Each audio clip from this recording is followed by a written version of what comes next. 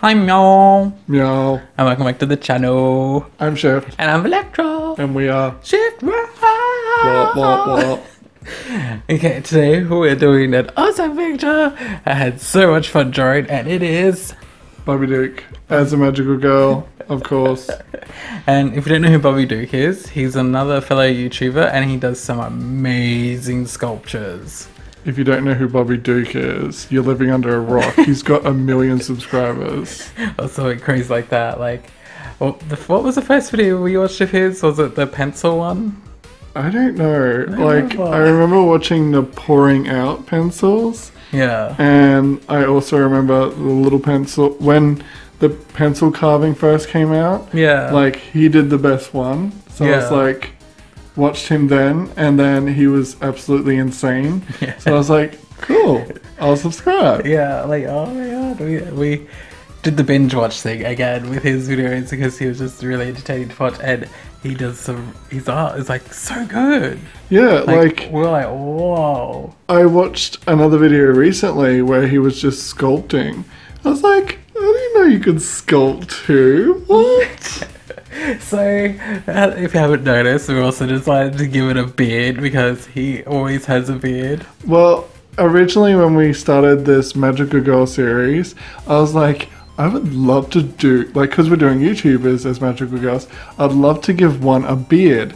And my two ideas for doing beards for YouTubers was two people in particular. My two favorite worksmith YouTubers, which was Bobby Duke and Peter Brown. Yeah. And I was like, which one do we do first? I was like, oh, I like Bobby Duke.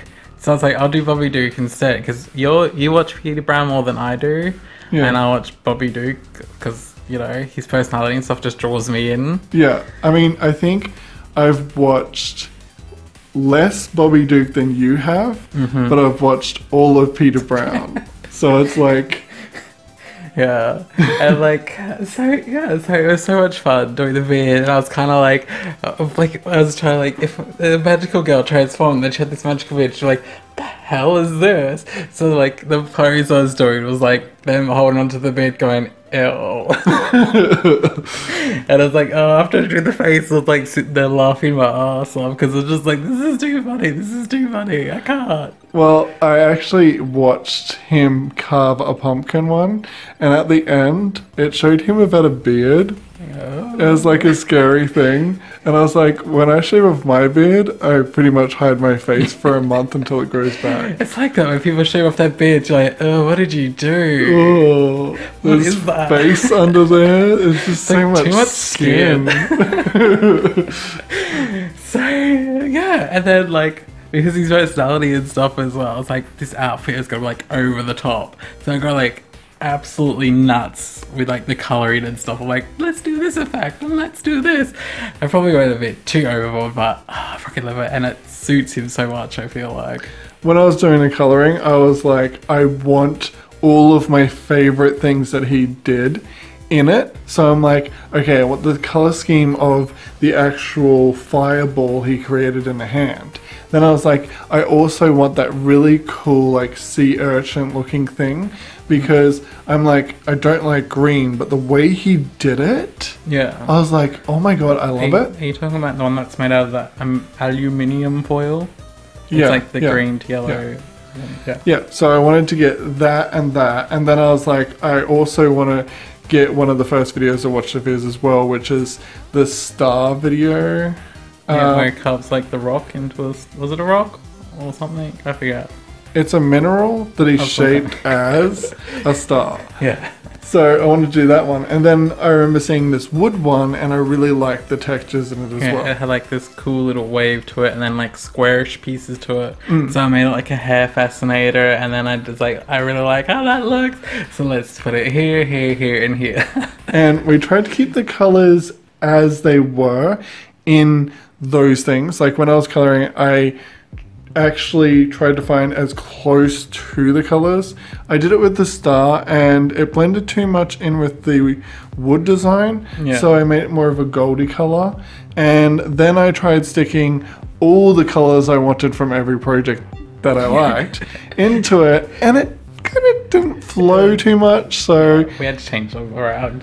Yeah, I control U'd it and then mucked around a bit with it and did all these different colors. And then I noticed he has these shirts online for sale in blue, purple, and I forget the last one.